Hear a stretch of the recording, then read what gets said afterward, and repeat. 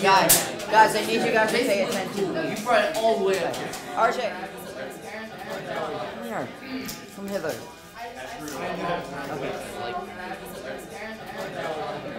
Okay, so I want to make a movie, you know. Yeah. I don't know what it's going to be about. It's probably going to be really weird. I just want to make something because we all love making videos and I have no idea what I'm supposed to do. So we're just going to go out there. Hulk Hogan means... We're just going to go out there, have fun, make a video. Hulk Hogan meets guys? Don Coyote. Yes. Break! Video production to me is really everything. I consider it my home. Like I said before, I look forward to being here almost every day. I'm in here for a part of the school day when I should be in other classes, but it's just a place that I can go to be free.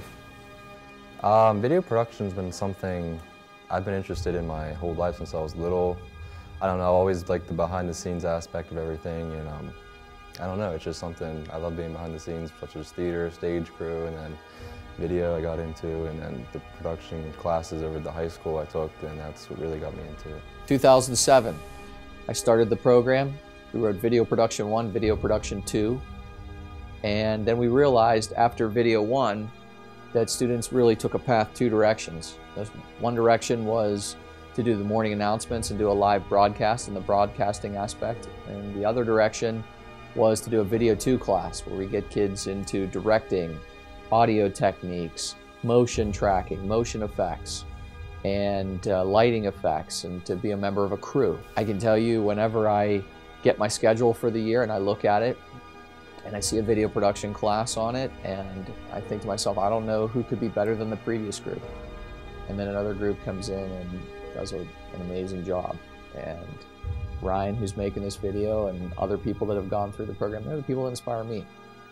When I was a young kid, my father, I think around the age of 4, 3, he used to set me down on his lap and he always showed me things of what happened in the years of 2000 with those FLV videos and those .mp4s playing on those little screens on the computers, and it always amazed me what people did on TV and on the internet, so I wanted to try to learn how to do it myself. Well, originally I'd probably say that YouTube definitely helped a lot because, I don't know, I just like to watch a lot of those tutorial videos on how to make things, and special effects I always thought were really cool, like in Star Wars, how they have the lightsaber fights.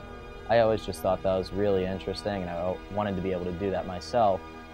And I can't exactly do it yet, but hopefully eventually I will be able to do so.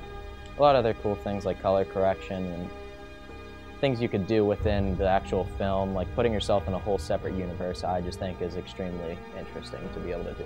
It's programs like these that really open the doors for creativity, and I don't think those doors were open a couple decades ago to women. And there's just an example is Catherine Bigelow winning Best Director for the Heart Locker in 2010, and it's definitely programs like these that's going to open those doors to other women. I guess it's my turn to talk. It's actually 5:30 a.m. right now. I got up early to do this video because I'm a huge procrastinator and I'm on the deadline, and I know I'm going to have homework when I get home, but yeah, I'm going to get this video done, and so far I'm proud of it. So, what does filmmaking mean to me? I know it's been said, but just about everything. If you know me, you know I make videos. I spend a lot of my time in the TV studio at school. In fact, I would even spend my lunches there until they kicked me out. As you could see with the other people in this video, like filmmaking, there's a huge community in Baldwin High School of filmmakers. And I feel that I'm very lucky to be within that group because they're all very talented. Okay, that's a wrap. Yeah!